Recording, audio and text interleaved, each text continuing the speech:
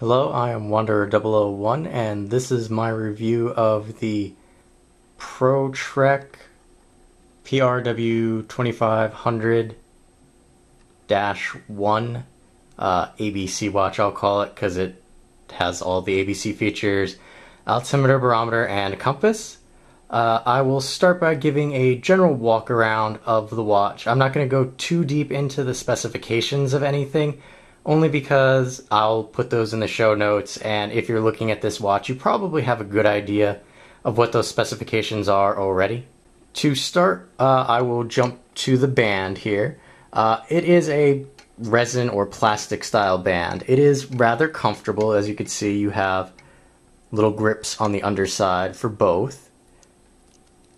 And while I'm on the band, you'll notice that there's a little flare at the end. It's some extra material. What this does is when you close the watch and it's on your wrist, that keeps it from opening up. I don't particularly care for that, only because I have a really small wrist and I end up having it stick up like that, and this part's up too high and it's difficult to slide this over this. I will show you that it is possible, but it's a little annoying to do. While we're on the back here, there's the back. You'll notice that it's a stainless steel backing with a plastic outer area. I was worried about this catching on, the hair on my arm, but it was a concern that I didn't really need to have because this is actually very comfortable. I do have another Casio watch. I have a G-Shock Atomic Golfman, and it has a titanium back. So stainless steel, it's a slightly cooler metal than if you have a titanium backing. If you've ever had that, you'll know what I'm saying. Also on the back here, you'll notice this is a really large watch. So to help it sit comfortably on your wrist, there are these little plastic flippers that keep the watch band and the watch situated nicely. Alright, so while we're on this side, don't mind me, I'm just banging into the camera.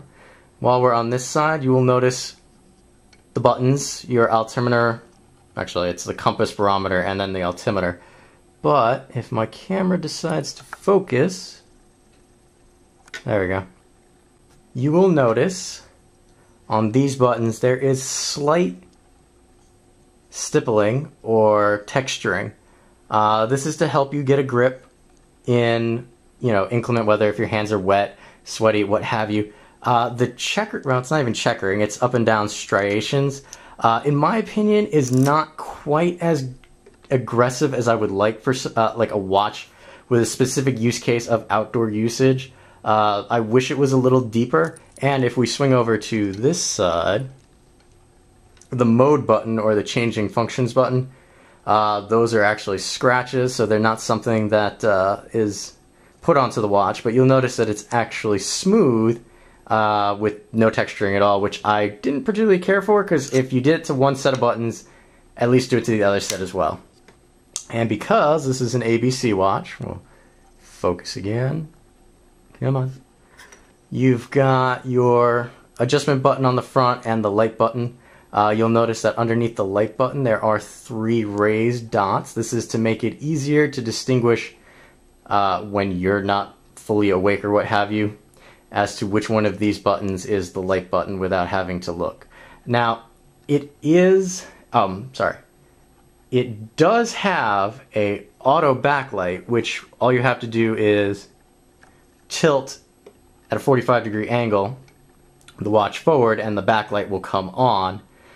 But I have that turned off, so you press the light button there, the light will come on. While I'm talking about the light, I might as well, since I'm here. One of my big complaints with my Atomic Golfman that I have was that the light was too quick to turn off. Apparently Casio has remedied that option and allows you to choose between a 1.5 second backlight and a 3-second backlight. I'll show you that a little later, but it's a nice add-on. Obviously, if you have the 3-second backlight and you plan on using the light a lot, you will burn through the battery much quicker. Another thing that I will note before I start going into the actual functions of the watch, here the screws are kind of loose. I asked around, and apparently that's a feature of the watch, so it's not that they came broken, which is what I was originally considering. It's just a feature, so if yours does that also, don't worry about it. Alright, and the last bit I will show you before I start getting into the functions here is the sensor. You'll notice the sensor does have a little protective plastic cover over it with some screws. It's a nice feature, so you don't have to worry about damaging the sensor of the watch. And the last thing I'm going to talk about before actually getting into the features of the watch is the casing. Is a plastic casing with a slight metal band around the top here, and the bezel, which is metal and rotates. I've heard some people say it rotates rather stiffly. I haven't had a problem with it. It rotates fairly easily for me. I can do it with just my thumb as I'm doing the video. The PRW 2500 comes in several different variants. This is the standard variant. This is your black on orange with some white. They have a straight black on black. I've seen a black with a green. Depending on what color you get is how expensive it will be. This one, when I got it, I was stalking it on Amazon waiting for it to come under $200. It's a little cheaper now because Casio's coming out with the new models. This is an older model, but it's an atomic solar, so it's going to be a little pricier. So we'll get to the watch face here. Since I did say it is an atomic solar, you will notice over here is the indicator for it received an atomic signal. Along the outer rim here, that is the solar panel, which will charge a battery. On a full charge, the watch will last approximately 5 months without further exposure to light. If you have the power saver function turned on, it will last 23 months without further exposure to light. So what the power saver mode does is after 10 p.m. at night, if it's inactive for 60 minutes, it will turn the display off to save a little extra power. If it is inactive for 6 days, however, it will turn off all non-essential functions. So that means all the extra bells and whistles that you bought this watch for will be turned off, and it will just keep the time. Okay, so the main reason I got this watch is because it does everything. But I also liked what I call the heads-up display. The amount of information that you get on the watch on the home screen is incredible. The only other watch that I saw that had this much information on it on the home screen was the PRW 1500. Now I went with this particular watch because it was slightly smaller. I have a very small wrist, so the diameter of this watch was smaller than that of the PRW 1500, while the width was slightly larger. I was okay with that because my Atomic Solar Golfman is a chunky watch, so this was nothing in comparison. So what we'll start to do is I'll take you through the home screen here. Like I said, there's a lot of information on here. Up here you have the current day, you have the date, you have the tidal graph, and if you look closely here, you might be able to make out the tide graph has 3 different settings. So you've got your below average, your average, or below average, average, and then your above average tidal height. Those are easier to see if you have the watch, but I'm trying my best because lighting isn't great. Obviously you have the time here. The time is not very large in comparison to something like the PRW 1500, but it's the same size as my Golfman, so it didn't bother me. Over here you will see the power indicator, high, medium, and low. Power saver mode, that's turned on. You have PM and DST for daylight savings time because it's currently daylight savings time. Here you have a barometric pressure graph. You can see actually that the graph, it's kind of rainy right now, but the weather is on the up. So you can see there's been a slight decline and now it's just evening out. The barometric pressure graph, this graph is a total of 10 hours. Each of these lines represents 2 hours, I believe, if I remember correctly. It's a nice thing to have, but personally, I look at the graph and I look outside and I just kind of go, okay, I can feel that the weather's changing already, and sometimes I can tell a little sooner than this, but that's just me. It's a nice thing to have. Over here you will notice that is the indicator of if you received an atomic signal to keep the clock running on time. If you hit the adjustment button, you will change it so that the title graph goes away and it's replaced with the year and the date. I'll hit the adjust button again, bring back that. Alright, so what I'm going to do now is I'm going to cycle through some of the screens just to give you an idea of what you're looking at. First screen that you come to is the tide screen. The tide screen isn't as hands-off as I thought it would be. It is partially due to your programming of it. If you look down here, it defaults to the title information being at 6 a.m. You can change this. I have a website that I use. I'll link it in the description below. One nice part is you do notice that you still see the date here. I did forget to cover the moon up here when I was talking about the home screen. So this is your moon indicator, so it will keep track of the moon phases.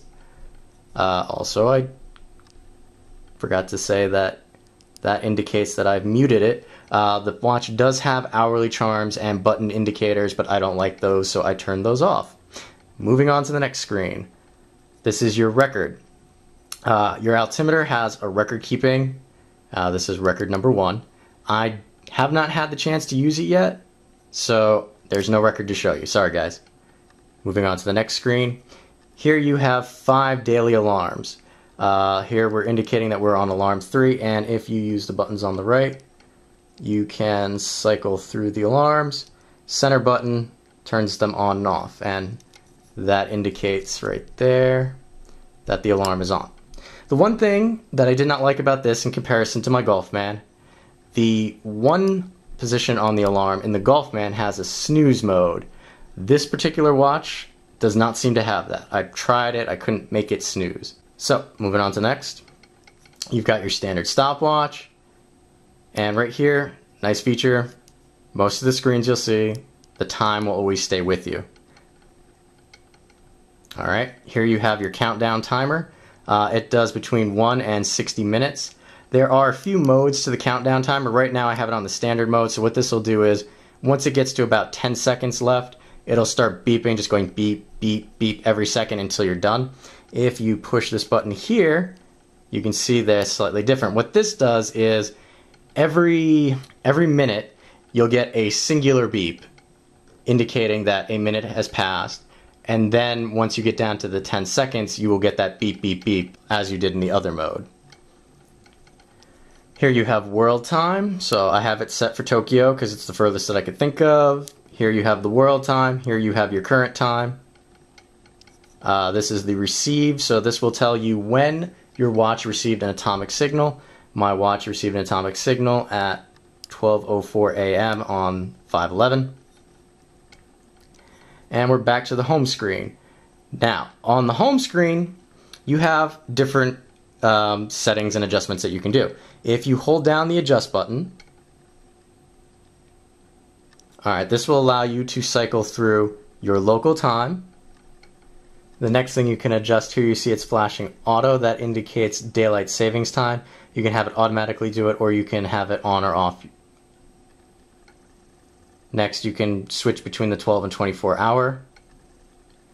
Here you can set the time. I'm working my way through the time. You can set the year, the month, the day. Mute, which is the button sounds. LT3. That is what I was referring to as the light. So you can have either the 1.5 or the 3 seconds. Maybe I'll fade to a showing of what the actual light looks like now. On the left, while it might be a little blurry, you'll see the Atomic Solar Golfman, which does a light up of 1.5 seconds, and the Protrek on the right, which is set for 3 seconds. Also not sure how well this will come out, but give you an idea of what the luminescence looks like and the face. And that's what the light looks like in comparison to the Golfman. What we'll do now is power saver mode, you have on, and set, here you set Fahrenheit or Celsius for your temperature, and then back to your NYC, which is the closest place to me, and we'll go home. Now you may have noticed, because the lighting's kind of off here, you can see some dust on the the glass front here. The glass also does pick up fingerprints rather easily. I haven't had to worry about scratches so far because the bezel is high enough that it will prevent most things from hitting the face. Now, what I'll show you is what you probably all want the watch for, and that's the ABC mode. So we'll start off with the compass. The compass is a duplex display, so you have an underlying display which is doing your degrees, time, and southeast versus east, southeast, and then the line indicators at the top will be on a separate duplex screen. With the compass, you get a continual directional measurement for about 20 seconds. You do have options to set magnetic declination correction, and it does have a bearing memory, which would be here. And I will just flash it back to the home screen, and we'll do the barometer. Now, the barometer will show you barometric pressure here, but it also does show temperature, and it will show here, but actually, where's my little pointer? It will show up here if you're having a slight increase or a drastic increase. Right now, not so much for me. The one thing I have noticed is with the sensor, obviously it's going to throw off your temperature if you're wearing it, or even if you touch it for like 3 seconds. I used to do it where I would grab the sensor and push one of the buttons, and that would skew the temperature by 6 or 7 degrees just for the little quick time that I used it to help push on the buttons. Barometric pressure is fairly accurate. I mean, you're not going to get something perfect with a watch like this. Go back to the home screen again. And the last button here is your altimeter. So here you have an indication of plus above sea level and roughly what my altitude is. It's okay. I have zeroed it out. I've gone down to sea level several times to zero out the altimeter, and every time I bring it back to my house, it's between plus or minus 5 or 10 feet. It's okay. It's not going to be perfect, but keep that in mind. You may have to zero it out a couple of times. The altimeter measures between negative 2,300 feet up to 32,800 feet, and it does incremental units of 20 feet. Now, what I should do is go back to the compass, because I want to say the thermometer there. The thermometer will measure between 14 degrees and 140 degrees. Now, for most people, that'll be perfectly fine.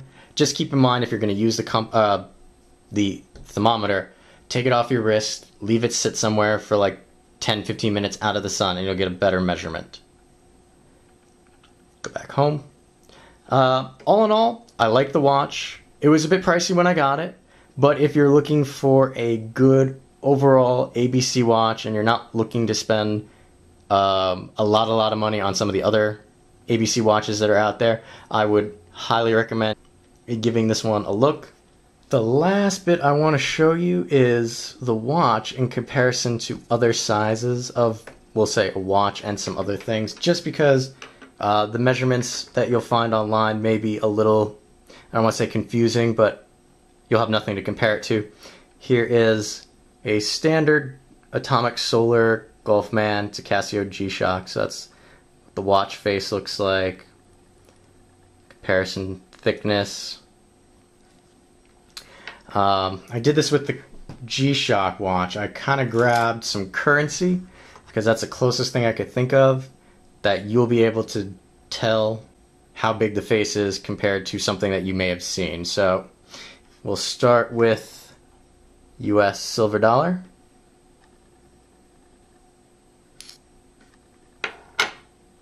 US half dollar, US Sacagawea dollar, Canadian $2 piece, Canadian $2, Jamaican 50 cent, $10 peso, I believe, 1 franc, and a Bermuda 25-cent piece. That's all the foreign currency I have.